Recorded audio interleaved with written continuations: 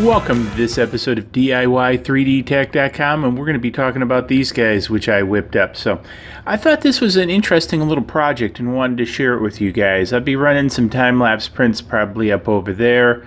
Time-lapse prints, video of the prints. Anyways, it's early in the morning, but here we are at the bench. And what I have here is I've whipped up these sort of multi-purpose pegboard holders for my cheap micrometers. And so as you can see here, I've got versions from a couple different companies. They all seem to be relatively same. And because this one I think is from Centec, and I think this one is from Pittsburgh. And yep, and you can see they're basically the same. What I did is I took these, traced them out, scanned the image, and then created the digital buck of this. Now, I'll have all this out on Thingiverse, and I'll talk about that a little bit more in a minute, including the digital buck of these. So if you guys want to design your own holder, go for it. So here it is. But anyways, these are generally the same. And so what I wanted to do, though, is I wanted to hang them on my pegboard, because usually I've been hanging them on a little thing and holding them like that, and it kind of works, but it's a little bit hokey. I wanted something cool. I'm a DIY 3D maker. I've got tons of 3D printers. I've got technology, and here is the result of this.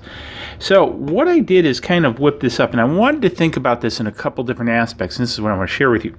So I originally started with just a holder, and I thought, okay, so I'll use digital buck, just difference it out, and boom, I can place the micrometer in there, hang it on the wall, and that's good. But I noticed all this extra space I had, and there's really nothing to do with it. Now, I thought about just expanding the buck and differencing out the actual center, but then the shape looked kind of wanky.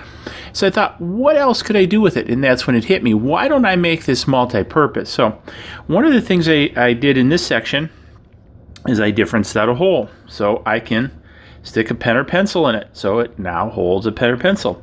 Then I thought, too, I've got a little bit of room on the side here. Why don't I take neodymium magnets, because I've got all these little metal scales. I love these little metal scales. And guess what? It holds it there. Then the other piece is, I thought, what if I difference the corner out down here, and I take, you know, I got tons of those little cables. I'm just going to use this for an example. But what I can do is run the little cable through here, so I can run, for example, test probes or alligator clips, or hang alligator clips, something like that off here.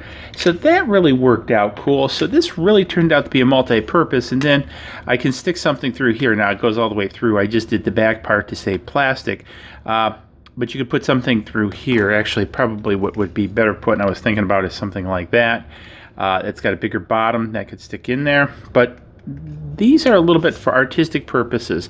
Now, what I did is these also use, I'll have to pop them out here, but use these pins that pop through there. I've shown these in other videos where I've done the pegboard stuff, and they actually pop in and hold it to the pegboard. I'll have two sizes of these in the Thingiverse file. So a long one like this one and a shorter version. So depending upon the pegboard you have, you can pick either or and use it.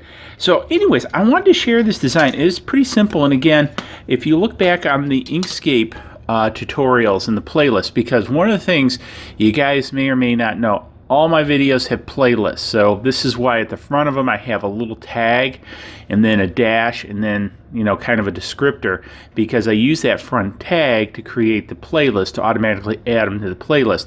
So if you're ever curious about something or want to find out more about something I'm doing, simply look at that first part, go to the playlist, and there'll be tons of information, because then I kind of, you know, categorize them like that.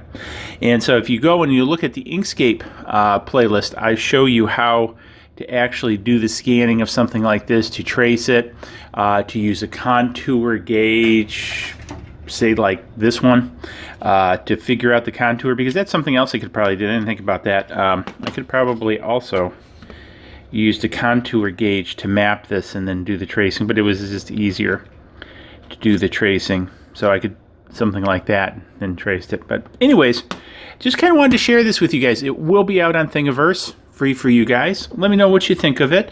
If you do print one, hey, I just asked, take a picture, post a make out there on Thingiverse. Also, be sure to follow me. I'm getting up, I think, over 150 designs out there. So I've really been pumping out the designs. This is the thing I really like more than printing. I love designing things to be printed, CNC'd, or laser cut. So really enjoy that. So anyways, here it is. It's going to be out on Thingiverse. Oh, the one thing I wanted to mention in the bag, it can get kind of tight around here. You might have to clean this out.